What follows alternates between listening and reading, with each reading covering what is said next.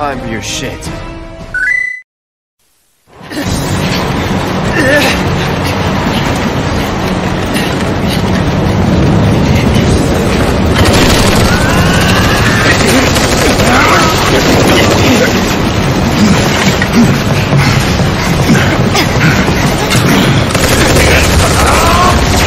Attention, avalanche! You are surrounded! Stand down and surrender to public security immediately! Shinra does not negotiate with terrorists! Resist and we will use lethal force! I repeat, Shinra does not negotiate with terrorists! Resist and we will use lethal force! Got you lethal force right here, asshole!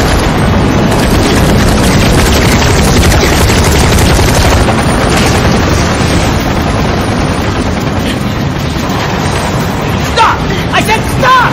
Drop the weapon now! Screw you, you bastard prick!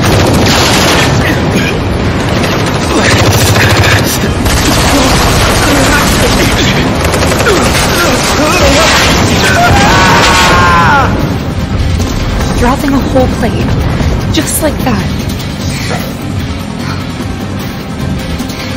No. No way!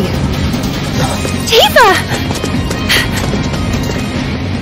In these videos, I rarely speak during cutscenes, and there are a lot of them in this episode, so, well, there we have that.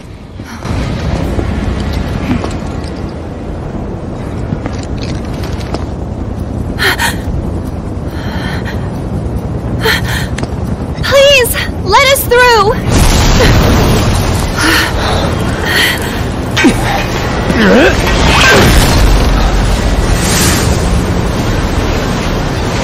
What are you?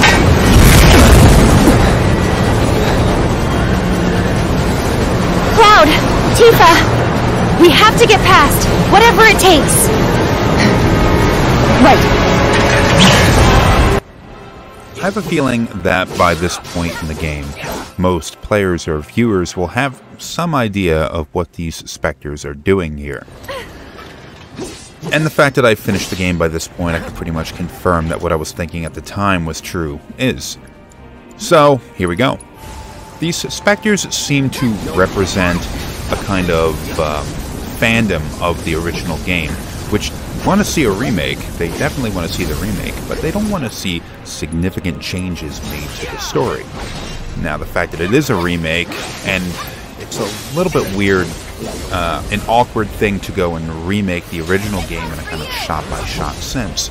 So, changes were going to happen. Fans were going to be against that, so they added these things, which are sort of representative of the way the fans are. Every time that the characters, or, well, not every time, but in a number of incidences where the characters are going to do something which would deviate the story from what originally happened in the 1997 original, these specters appear in an attempt to push them back, to prevent them from doing things. Now, for example, in the Sector 7 slums, when we were the second appearance of these specters, the story was playing out differently than it did in the original game. In the original game, Cloud was hired immediately to go on the second bombing mission. Well, in the remake, he wasn't. Barrett didn't want him there. Well, the specters appear. Jesse gets injured. Jesse can't be there. Well, somebody has to be there. Have to hire Cloud.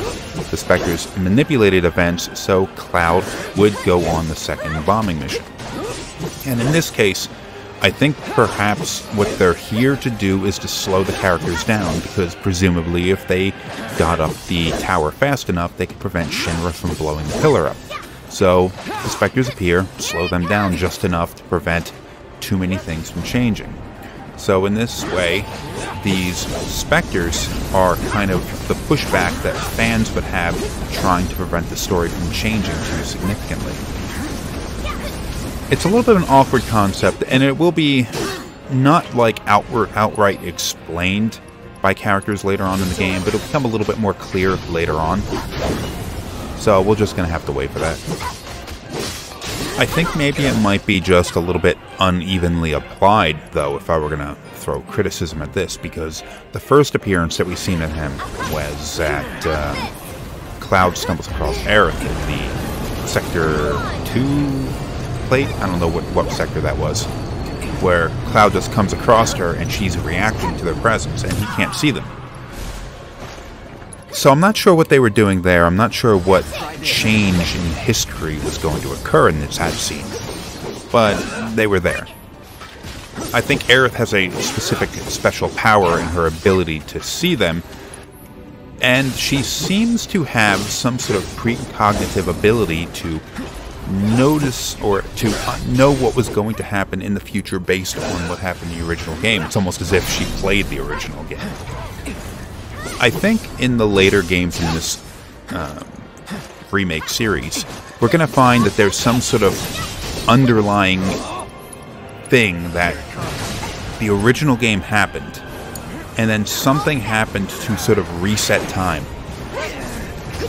And it's playing out over again. Now, these specters are here to sort of keep everything on rails, keep everything from changing too significantly, but they're going to fail, of course. And somehow, the previous events that were reset, Aerith and perhaps Sephiroth himself are aware of that somehow.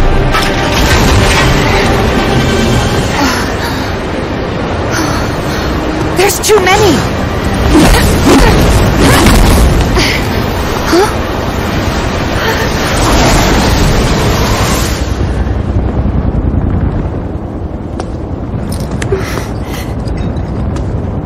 Aerith?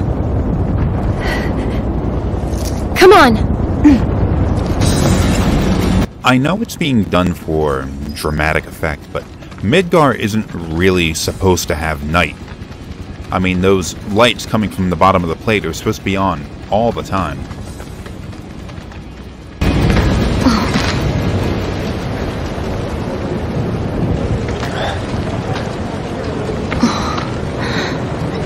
What you got? Come on!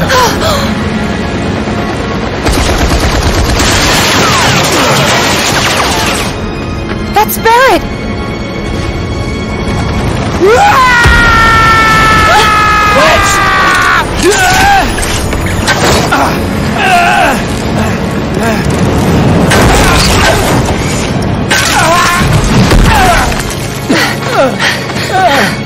You okay?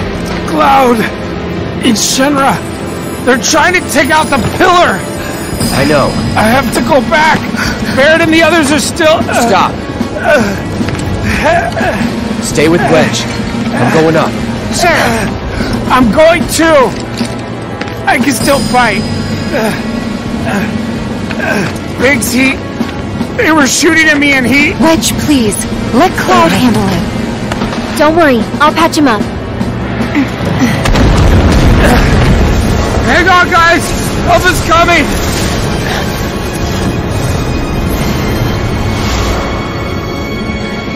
Wedge, listen to me.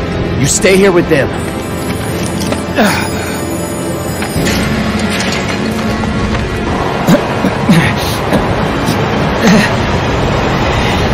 About time you showed up, Mark.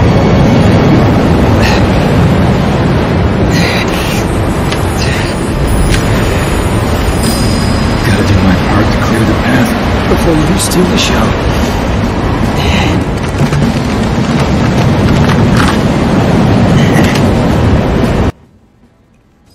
Biggs definitely gets kind of the short end of the stick when it comes to character development in a lot of ways here.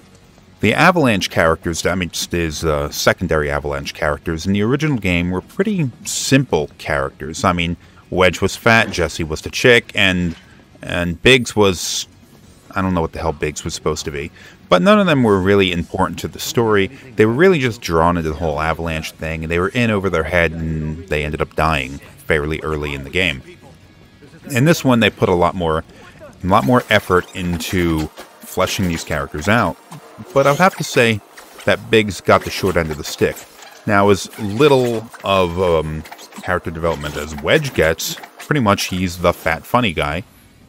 He does get a little bit more personality to him than you saw in the original game. Jessie definitely gets a lot more character development than the other two. Her attraction to Cloud, in a way, is bolstered in this and more fleshed out, and have a better understanding as to why she acts the way she does. And Wedge goes and makes some claims like, yeah, don't fall for it. It's all a game to her. I mean, she's an actress who's playing an act. She's presumably done this to a number of other people before. Biggs, on the other hand, has some secondary aspects of his character that aren't really seen in his presence. I mean, he's present in all of the scenes and some extra ones in this that he was in the original game. And then you hear some things about, yeah, he's sort of a benefactor of the orphanage over in Sector 6. Or 5. One of them sectors. He's a benefactor of an orphanage, and he shows up there and he reads to the kids or some crap like that. But that's not something you ever see him do. It's all just sort of like informed character traits. When you see him, actually see him in the game, he's just sort of the sort of pseudo-tough guy. He's a secondary character in the story, and pretty much he seems to know it. He's not really the leading man, he's the secondary character. And even in the remake, with all the character stories sort of built up a bit, he still just comes across as the secondary character. He doesn't really matter too much to the story. He didn't get much of a treatment here.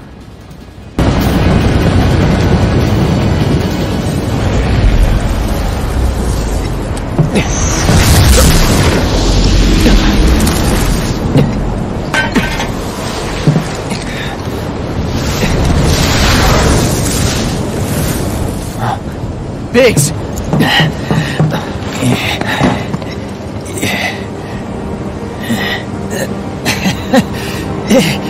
You made it. No, I might not. Hey, is Wedge? Don't worry. He'll bounce back. That's good to hear. Could have used some extra padding myself. Don't talk. It's pretty bad up there. Cloud, promise me, don't let it be for nothing.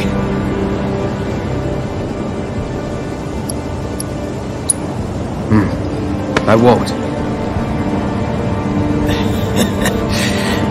You're a good man.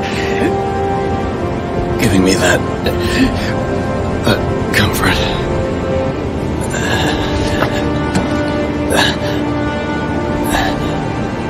Oh, one more thing. The Leaf House.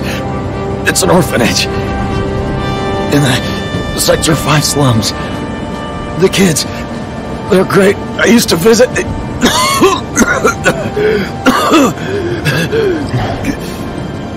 That you'll have to do yourself. Let me guess. Not a fan of kids. No. But you have so much in common.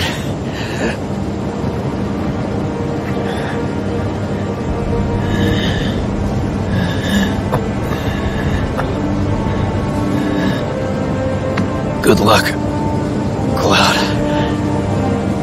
Our future is in your hands.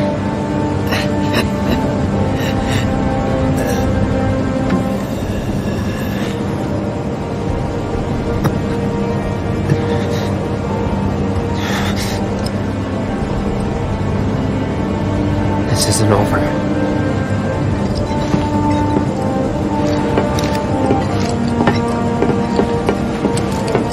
There's, of course, more to this here than what happened in the original game, the reference to the orphanage and all of that, but it was more or less what happened in the original game. Biggs is encountered on the ascent up the pillar, has a few words to share with Cloud, and then is left behind, and then Biggs, of course, dies when the pillar collapses, just like Wedge and Jessie do. So there's not really a big change there.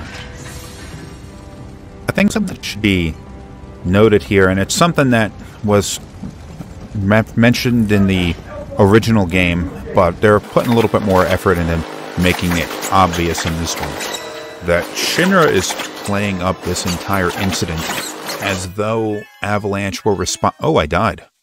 Huh. I don't remember that. It's playing up this entire incident as though the collapse of the plate was the result of Avalanche's doing. Avalanche went and blew up the plate. And Shinra's presence here was actually in an attempt to prevent them from doing it. Now, you got to pay a little bit more attention in the original game to like news reports and all that kind of stuff to come to that conclusion. But it was there. And here we're having it being mentioned by the guards that we stumble upon, that they even seem to believe it.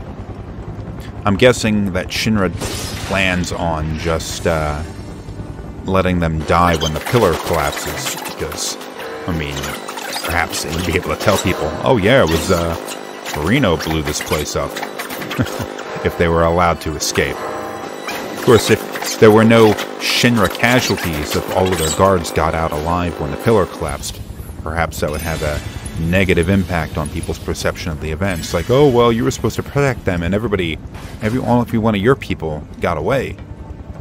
A bunch of them die. If a bunch of them die in the attempt, then it gives them a little bit more credibility. And it does seem to be, especially in this game, that Shinra is very much interested in maintaining a positive public image, appearing as though they're defending the people as being repressors and all that. I wonder if that's really necessary, because they do seem to have the world under their thumb. But whatever.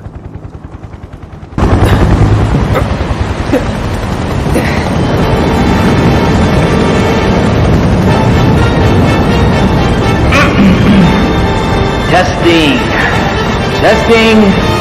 Attention, Avalanche scum! We know all about your evil plans to destroy the pillar. But the Turks, but Shinra, that's us, won't let you get away with it. So go crawl back into whatever hole you crawled out of, or something. That ought to do it, right?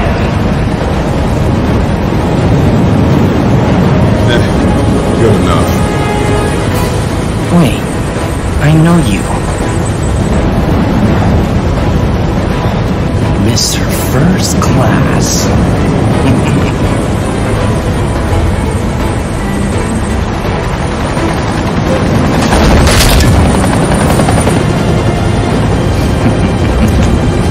First Class asshole. Gotcha now! You ain't got nowhere to run?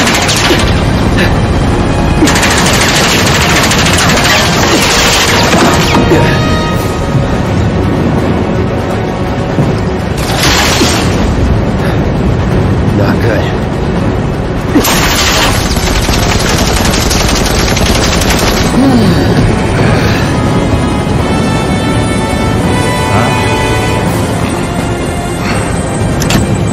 Throw down your weapon and surrender. Shinra does not negotiate with terrorists.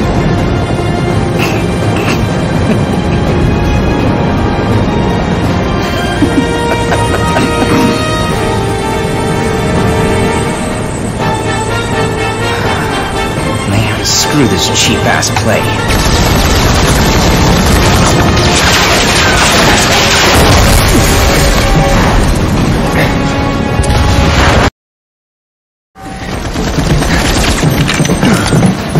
Still alive and kicking? Damn right. Leading man sticks around to the credits roll. Though we gotta keep moving if we want to make it that far.